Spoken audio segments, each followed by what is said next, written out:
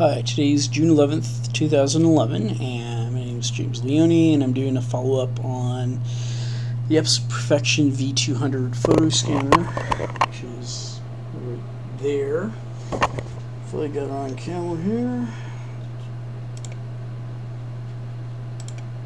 Yes. Okay. Now since I did my video on the EpsonPerfection V200 and Ubuntu1104, I've upgraded twice, and I've even started with a different installation. So I was doing some scanning today, and I just needed one document to scan because both the copiers wouldn't pick up everything on there, and I just wanted to get a full copy of the document. And so I used my scanner here, and it fit in there perfectly, or at least tried to. And so I went to go through the procedure, and I made one mistake that had I not done that, I would have had quick and easy success. So the good news is that the procedure for getting this for getting the EpsonPerfection to work in Ubuntu 11.04 has not changed since Ubuntu 10.04 came out and I did my last presentation. I'm going to go over some mistakes that I made earlier today, but I'm going to start out with the first part of the presentation, which will be fairly short. Is just going to be me basically saying what packages you need to install to get this to work. Now, I already have Sane installed, and I think Ubuntu may even come with Sane installed. I'm not sure. I don't know what version of it is, but all you have to do, the short of it is, all you have to do is go to the Avasys Corporation download page for the EpsonPerfection and download 3 packages. One is called iScan, one is called iScan Data, and for the EpsonPerfection 200 you have to have the iScan plugin GT F670 also, or your scanner won't work. And then in the second part of the presentation I'll go into various things, nuances of difficulties that can take place just due to the fact that you haven't followed the simple instructions like I did earlier today. I made the mistake of not downloading the iScan plugin, and I misread the GT there as a QT, and I thought I didn't need it because I didn't have KDE on this installation of Ubuntu, and I was wrong. So I actually did need that package, and once I installed it, it worked without any tweaking whatsoever. But before I did that, I did a lot of tweaking, and so I'll get into details of the different confusions that can take place, and also the effects that old solutions that are written out there on the internet that used to work, that don't work now, may have, how they may affect people today negatively. Okay, so I'll start out. Basically, if you have this EpsonPerfection, what you want to do is you want to search for the terms Epson, Linux, and Avasys, A-V-A-S-Y-S, right there. The first Google result that'll come up is Linux driver, Avasys Corporation. You click on it, go down to the bottom, and you select scanner, and you're going to see question, which one do you got? You just say Perfection for photo, say your distribution is, mine is Ubuntu, it is 11.04, and I'm from the USA, and that last part doesn't matter, I'm just an individual anyway. Okay, so now this procedure may work perfectly well for other models of Epsons. I don't know because I don't have them, but I would imagine they would. Some of these other models may or may not need the GT plugin that I was talking about. I don't know. So, keep that in mind, I guess, based on what model that you've picked. it'll tell you in general what you need to download, but it still could look kind of confusing. And actually, I got confused this morning just because of all the different, I was impatient for one, and all the different things that are here could lead to that. There are basically 3 packages you need to install for the EpsonPerfection V200. One is just basically the iScan data package. The other one is called just the iScan package, and the third one is the iScan plugin GTF670. Now, also, if you look at this, you have to know whether you're using a Debian-based distribution or not. In this case, I am, because I'm in Ubuntu. You know, the video is most exactly for people that use Ubuntu, but it could be for other distributions as well, but I can't certify because I'm not doing it right now. I know that this works in 1104 and with that model right there. Okay, so a couple things you need to know. You need to know, do I have an RPM-based distribution? Do I have a Debian-based distribution? Or do I need to download the source to compile it? I'm not going to get into that. But basically, what that consists of, let's get into it a little bit, is you download it, you unzip the file, targazip zip file. So in most distributions with a graphical user interface, you can right-click on the file and say extract here, and you'll find the directory there. Then you're going to go in the terminal, change directories into there, type /configure, and then make. And if both those things work without any errors, and you make install, and then it'll be installed. Okay, but this is an either-or choice. Either you're using an RPM-based distribution, which would be SUSE, Fedora, Mandrake, or you're using a Debian-based distribution, which is Debian, Ubuntu, Mint, etc., etc. Or Slackware would be a source file in this case. Okay, so you're going to get 3 of them. In my situation, I got the iScan data deb package right here. Then I got the Debian 32-bit. This one differentiates between 32 and 64. My installation is a 32-bit installation, so I downloaded the 32-bit packages. And I got the versions for Ubuntu 8.10 or later. So I got the iScan package and the iScan plugin GTF670 from right here. Downloaded those, and when I downloaded it from Firefox, it asked me if I wanted to save it or open it with the Ubuntu Software Center. I went ahead and opened it up with the Ubuntu Software Center, supplied my password, and it installed it, and everything was fine. After you install all 3 packages, you can go up to Applications and then Graphics, and you will see an item called Image Scanner for Linux. If you click on that, what will end up coming up is graphical user interface that looks like this. This is my test case right here. I guess I could do it again.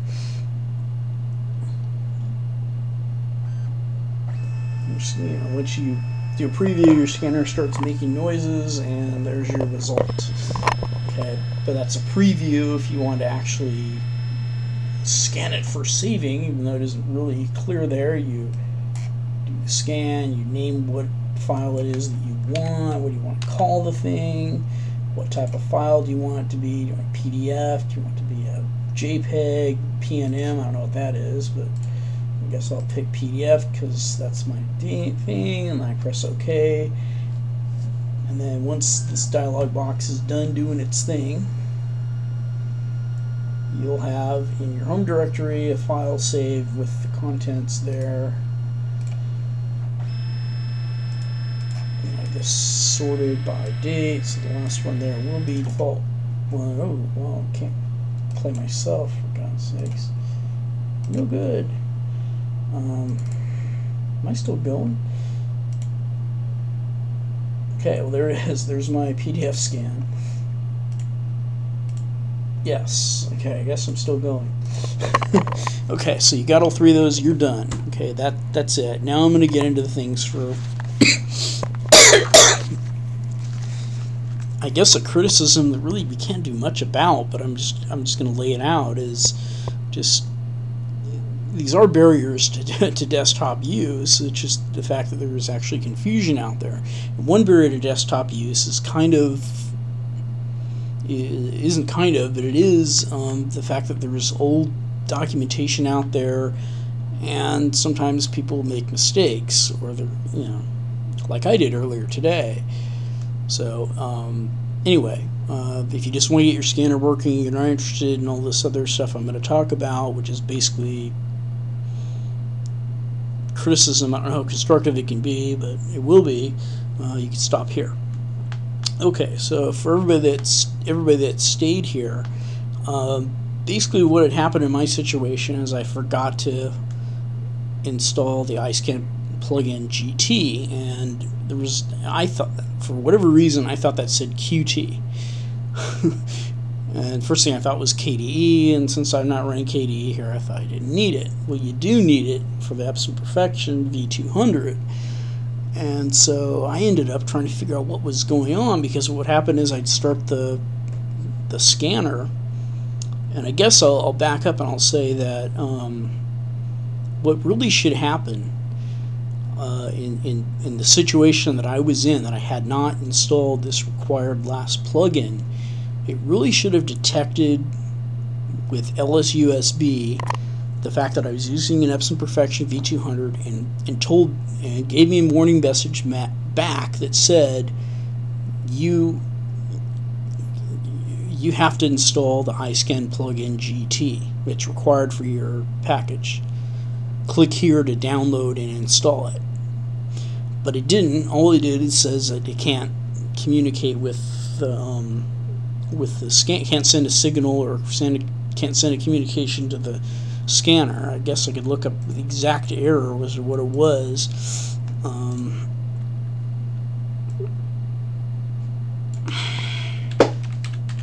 Could not send command to scanner, and then it just sat there, and then you click OK, and then you're done. I was sitting scratching my head wondering, and I thought that something had changed between 10.04 and 11.04, and here we go again. Well, that's not the case. You know, we know what happened. So I looked up, I did a search for, based upon this error, and one result was the Ubuntu forum, and another result was a conversation that was taking place in the Fedora forum that was a little newer than the Ubuntu forum's last post. So I went to the Fedora forum, see if I can get some more, up-to-date information. But the real thing is that I'm a little worried when the latest result is 2007, discussing the problem that I'm having at that time.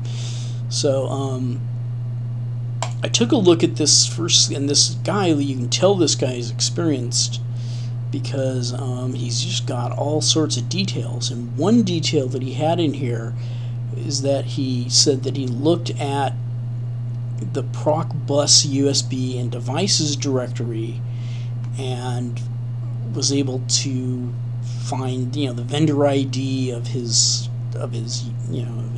camera. Well, that I don't have it on my system. On Ubuntu 1104, that it doesn't have proc bus USB devices. Instead, it has a dev subdirectory. And I looked for the newest post here, and some other guy was talking about going to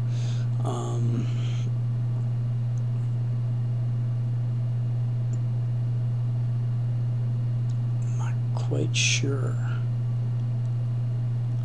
I think they were. I'm just going off memory. Going to dev USB and then bus, and then scanner 0. And I didn't see anything like that. I saw dev. In fact, there was no USB subdirectory in my dev directory here. And where for the camera, I could dev video 0 is clear cut.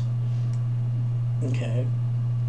And where dev audio 0 used to be clear cut, it's now HW0, 1.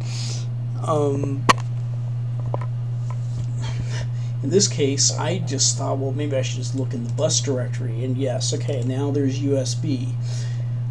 At this point, I didn't know what to do, and so I decided to run the LSUSB command here. don't even know if that's going to even be clear coming out, but it basically says that on bus 2 device 15 it's associated with a Seiko Epson Corp, and this, okay, that's an Epson, and it's got an ID of 04BA:012E. I'm thinking, okay, well, perhaps, like, if I look at this 002 directory here, and, oh, there's the 15, so this little device here must represent my scanner, that little file there. That must be the device file. Okay, so I identified that, and then I went to the result from the Ubuntu forum, and the guy started talking about how he had downloaded the source for iScan, compiled it himself, housed it somewhere, which really right now isn't necessary, and then he talked about editing 2 files in the etc. scene.d subdirectory. I don't even know if I'm getting that clearly. One was called SnapScan, and the other one was not Epson.conf, it was not Epson2.conf, but was EPCOA. What the hell does EPCOA have to do with this? Okay. Now,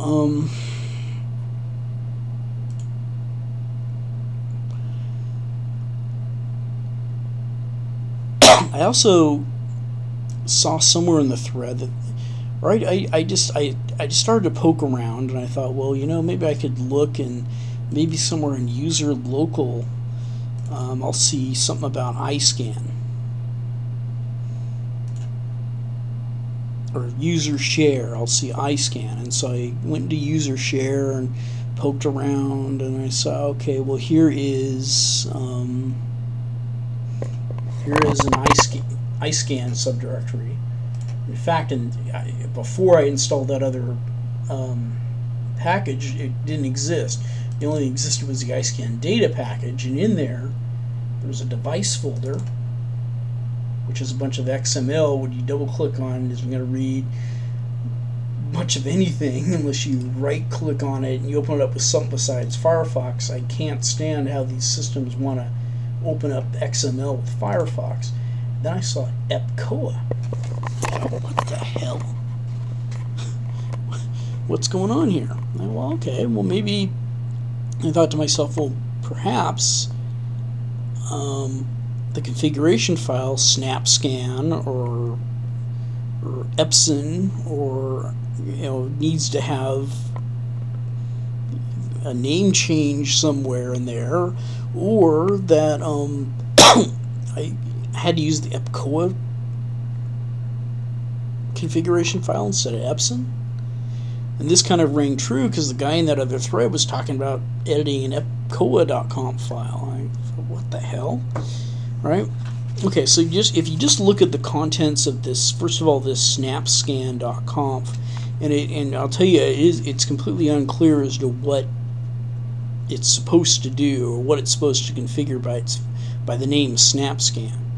It's something to do with saying, I don't know if SnapScan is a certain brand. It looks like that Acer maybe makes a SnapScan, but there were entries for Epson Perfections, excluding this V200 that I added, ended up commenting out, for an Epson Perfection 600, 1639, 2400, 3490, and 1500, with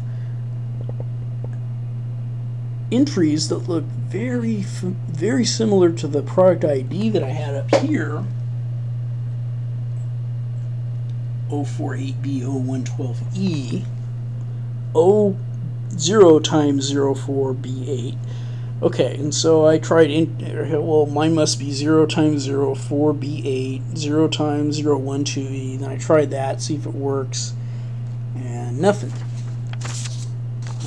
Okay, well, let me try editing this Epson.conf, and I put pretty much the same thing in, and then it also has entries that are commented out that come with it for dev USB scanner 0 or dev USB/scanner 0. Well, I know I don't have any of those. I know it doesn't apply, but I thought, well, back of my head I was thinking, well, maybe I have to uncomment that to make Linux create a dev USB scanner 0, kind of like udevs.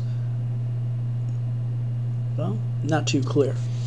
I never ended up uncommenting that. I did end up putting the USB 0x04B8 space 0x0112E. Ended up commenting it out when that didn't work, and I thought, well, maybe something's going wrong because there are two Epsons. One's an Epson, one's an Epson 2. Well, maybe I should add to this. Then that didn't work. Then I thought, well, maybe I should just have it in this one and not that one. And maybe just that one and not this one, or maybe just in SnapScan but not this one and not that one, maybe all three, or maybe just this one, or maybe just SnapScan. And, you know, the number of possibilities increases, or maybe it's EPCOA and SnapScan, or EPCOA and Epson 2, or EPCOA and Epson 1, or you know. At the end of the day, it was none of these. I had to do nothing. Then I noticed in the user share there was a USB file, and I looked at the contents of it. And when I looked at the contents of it, I noticed that it had a bunch of these different product ID numbers, but I noticed mine was missing. And at one point, so I added my 0x04B, 0x0112E down there. And at one point, when I had the EPCOA entry not commented out, and I think this iScan data USB may have been commented out, may not have, and the SnapScan I may have at the top.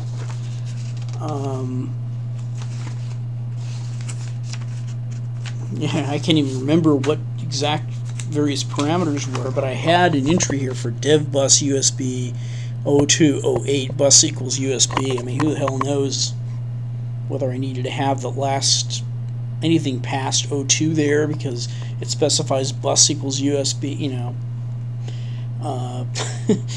You know, that's completely, absolutely unclear. But and then it mentions something about you have to have firmware, and I know what that is. There are certain printers out there that you actually a piece of software actually has to be sent to the printer before the printer will be active to accept print jobs. It's made by the manufacturer, and there's certain I have an HP 1200 that requires that, and I've gone through that procedure. I've had that figured out once. There's a very good I forgot the name of the driver. I think it's Zmod or something. It's got Z in there. Anyway, so I know that it's possible that to have a very tiny piece of firmware download resting somewhere to be concatenated literally over to the device to be ready to print at some point. So well, maybe that's it. So I poked around in the user share SnapScan and your for some kind of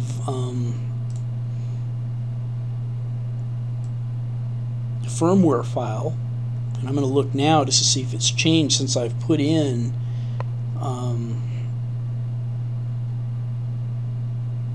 that last package. But I'll tell you right now, no. In user share there isn't that. If I look in device, I just got a bunch of XML files, and there's a description file and and there's also a blacklist file to confuse things. I looked in the blacklist file, see, well, maybe my perfection's been blacklisted by some prick, So anyway, so after all these, you could see how many things can go wrong, and basically both those people, I bet you at the time they made their entries, were good, competent people that knew what the hell they were doing at the time, but now none of that shit applies. And if someone just happens to be careless and doesn't install a dev file, from the vendor's, the vendor's driver, because they got it in 3 packages. God knows why the fuck they have it in 3 packages. Put them in one package. Just put it in one goddamn, but why? Why 3? But Maybe because some need parts and some don't. Some scanners, I don't know, but really, honestly, they really ought to put all three of those together. In any case, you can see the kind of confusion. So I was wrestling with this for a good half an hour. You can see there are 5 variables here, and also these little entries in here aren't exactly the same as what you got there in the product ID. And at one point I was careless and I had put in the word USB on the left twice. Another time I had copied the output from LSUSB and actually put in 04B8:0112E instead of 0 times 04B8 space 0 times 0112E. And in the day it didn't make a difference, but the thing was you need to have that last package installed. So but when people go doing their Google searches and they find those results, guess what they're going to do? They're going to try all this stuff. Maybe, if they're adventuresome.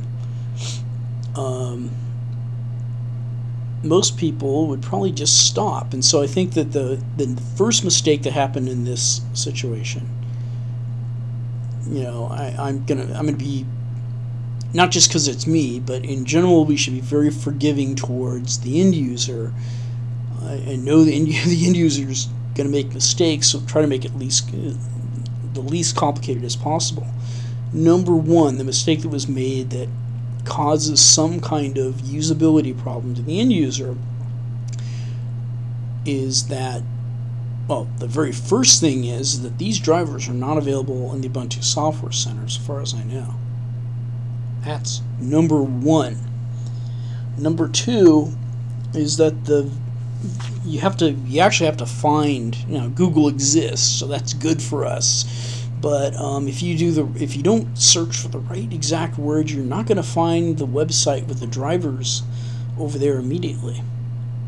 You may be able to go to the Epson page, and I think the Epson page may direct the user back over to the Vossys page. So I wouldn't say that's too bad. It probably should be in the same place, honestly. But the second mistake that'll actually count as a mistake is that to get this thing working, you need to install 3 packages.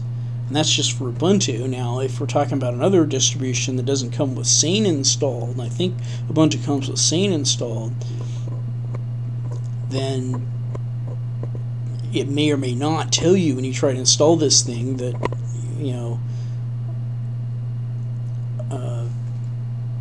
iScan requires Sane, the package Sane, and whatever packages Sane depends upon, for God's sakes.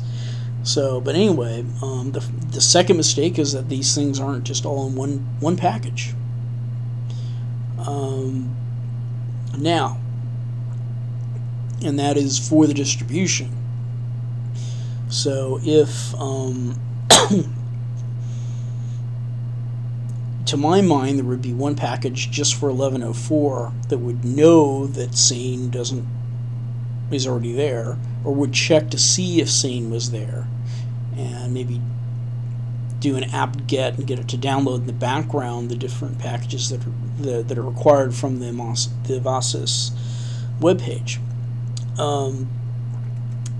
Then the last mistake is the fact that the way this is done has changed, so the old instructions cause the careless user, which includes me, additional problems, and then also can cause the very inquisitive and over-academic user problems as well, because if you look at the contents of etc. Sane D SnapScan, you're going to see there are a lot of products here that have USB and they have a device number there, and that almost implies that you have to have these entries in there for the devices to work, otherwise they wouldn't be there. Well, that was exactly not the case in my situation. It didn't need the entries. You can see here I got this commented out for the Epson Perfection V200. But I added it because of the implication of the contents of this. The second thing was